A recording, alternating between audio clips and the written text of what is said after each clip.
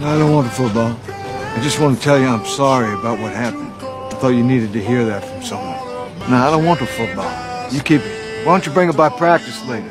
I'll find you something to do. Maybe you can help us out. Nothing more is going to happen, son. I promise you. Hi. Glad you came by. Thank you. What's your name? Why don't you come on in? Got some hamburgers coming. Get your buggy. Come on in. Well, you found some music you like, didn't you? Hey, look who's there. You tell you his name yet?